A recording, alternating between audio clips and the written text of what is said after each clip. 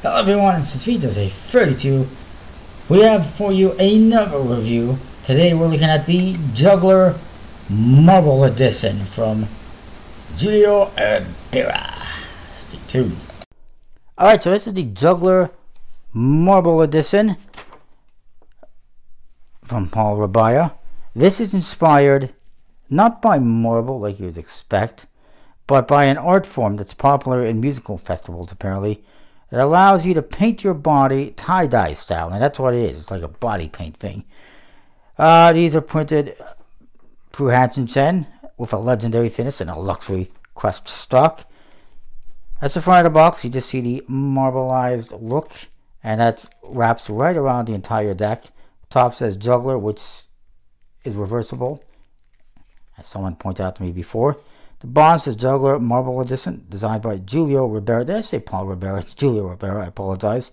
Jugglercards.com, Hansen said, in Taiwan. And in the back is the same as the front. No seal, standard tuck case. And there's the marble on the flaps as well.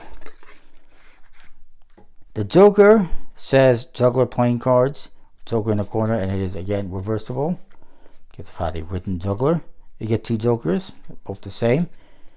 The back design says Juggler on the green with the marbleized look. Pretty interesting. Nice back design. This, of course, was through Kickstarter.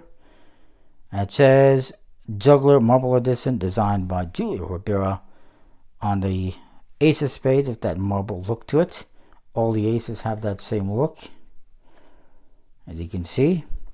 The court cards are standard USB-C. They've been recolored in yellows and greens. And they do have the same custom pips within them. So that's a quick look at that. And the number cards, standard, but there's modified pips. Like I said, a legendary finish, luxury crushed stock from Hocus-pocus-com. So very similar to, you know, a good USB-C deck. Not bad. Overall, I'm going to say for this one, 7.5, 8 out of 10. It's not bad. Handles pretty decently.